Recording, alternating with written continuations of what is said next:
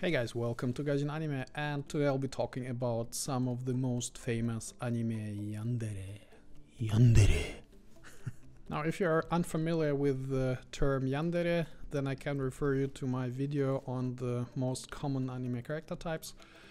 And basically, Yandere means a combination of young, which is kind of insane, crazy, and dere, which basically means soft, nice, etc, etc. So it's basically kind of a bipolar character who is all fluffy and then goes all crazy. And this character type is kind of fun, and because of this there are quite a few of them in anime, and that's what I'll be talking about now. One of the oldest and probably of the most classic Yandere types, maybe even the first Yandere type, not really sure, is Fuyou Kaede from Shuffle.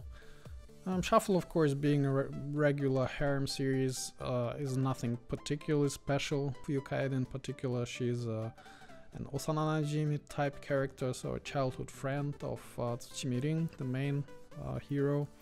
She is very understated, polite, modest, and so on, but in fact all this stems from a serious shock when her parents died at an earlier time, and prior to that she was actually kind of psychologically very unstable, and in a specific later part on the series she kind of goes all yandere on the main character, actually all yan.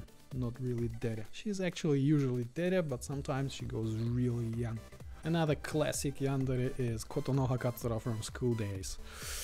Well, she's one of the two main heroines of this erogeant anime, and she's actually also quite polite, mild-mannered, hasn't had much of a social life, and so she becomes extremely dependent and attached to Makoto, our main asshole hero. Really one of the worst heroes in anime, probably. He's really not a very nice character type. Basically, towards the end of School Days, she goes, oh, like that.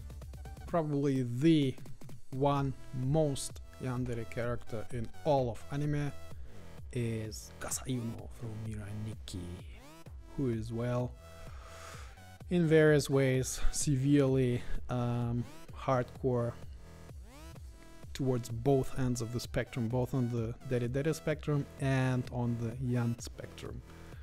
I once saw a really nice image of Yuno on an elevator in Akihabara, and it was this. I think this describes her personality real well. I mean, she actually has a pretty deep background, and towards the end there is more or less of a happy end, I guess. So next one is a pretty interesting type of yandere character, and it's Tokisaki Kurumi from Data Life. She's a bit more of a complicated type of character, maybe with a bit of a sadistic note. She's not really all that dere normally, but on the yan side she is, well, also kind of perhaps not quite as crazy as some of the others, but still quite hardcore in various ways. I mean, but still pretty nice character in various aspects. And in fact, figures of her, if you shop for them in Akiba, really expensive, very expensive. It's, I don't know why, but Tokisaki Kurumi figures, I have seen them, the good ones, for between $400 and $1,000. So yeah, that's Jumayan. Nice. Okay, and my final character in this short list of 5 super yanderes is Ryuguu Rena from Higurashi. She's actually also a bit of a classic, and it's not really accurate to perhaps call her a yandere in terms of her real character, because everyone in the Higurashi story, basically everyone in Hinamizawa, they are influenced by specific circumstances. I won't be saying much more. And basically, although she uses a small type of axe, which I haven't really seen around a lot. But yeah, pretty good.